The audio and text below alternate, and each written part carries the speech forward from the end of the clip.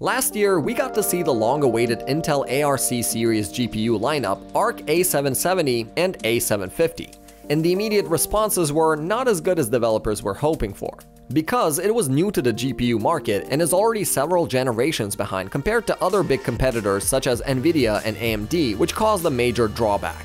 And you can't really blame Intel, because releasing tech such as modern graphics card requires generations of improvement, especially in terms of optimized GPU drivers. And right now, it seems like Intel is on the run to prove itself once again by targeting even bigger goals with the Battlemage GPU lineup. And from what we are seeing and hearing so far, they seem to have even more confidence than they had with their ARC lineup.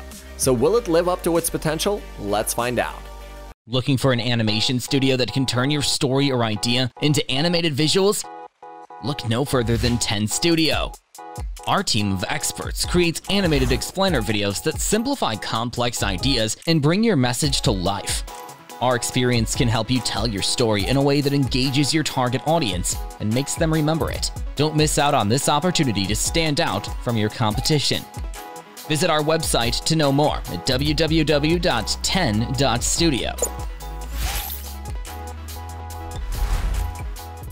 Battlemage GPU has been a point of discussion for a very long time, ever since the ARC series got released. But recently, a YouTuber named Red Gaming Tech leaked the roadmap featuring Intel's upcoming plans in the near future, which immediately caught the attention of many GPU enthusiasts once again. And if this information is correct, Intel is likely to unveil the Battlemage in the second quarter of the next year. As for the performance, this series is not going to compete against other high-end GPUs such as RTX 4090 or RX 7900 XTX. Their plan is to compete in mid-range variants such as RTX 4080 and 4070 models. YouTuber Red Gaming Tech has also shared even more information about the internal specs speculation for Battlemage GPUs. Here, he pointed out that the GPU is likely to have 64 Xe cores, 3.0 GHz of clock speed, along with 256-bit of memory bus speed and 48 MB of L2 cache, which in comparison to RTX 4080 has more GPU clock speed with equal memory bus speed.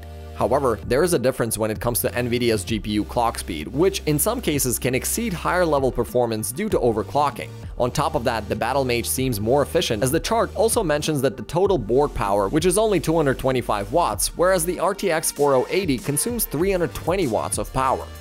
On the other hand, Intel is a bit skeptical about Nvidia's latest AI-driven frame generation technology, as WCCF Tech mentioned in their article about Intel's take, which they say is unwanted for AI to do that kind of work. Even though the XeSS technique, Intel's version of Nvidia's DLSS, is also driven by AI hardware. So will there be any new version of upscaling technology? That we don't know, but since there is going to be a more powerful version of Intel GPU, there should be a whole new version of the XeSS upscaling, which might eventually also help improve the overall ray tracing performance. As the latest news and rumors suggest, if everything goes smoothly on Intel's side, they might be able to take on the mid-range GPU market by storm if the proper value is given in terms of the price range.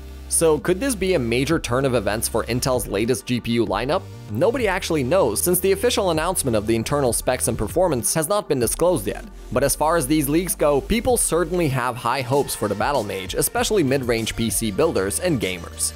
So that's all about the upcoming Intel Battlemage GPUs. Thanks for watching. If you found this video helpful, give it a thumbs up, share it with your friends, and comment down below to let us know what you think. Subscribe to our channel and hit that bell icon if you want to see more videos like this on your feed.